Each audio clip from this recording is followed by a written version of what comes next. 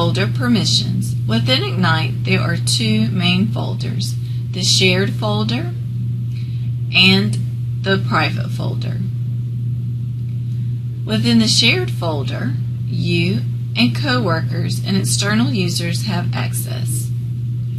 The private folder, which has your name on that folder, you and Egnyte administrators have access to that folder.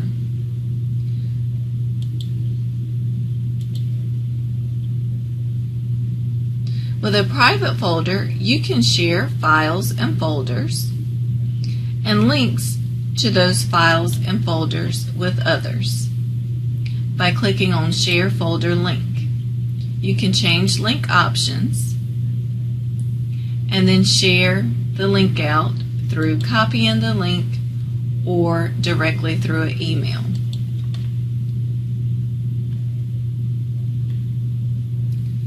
With the shared folder, you can select a folder and you can go to Share, and then you can click on Manage Folder Permissions, and then you can see who has access to that folder, and then you can share the contents within that folder.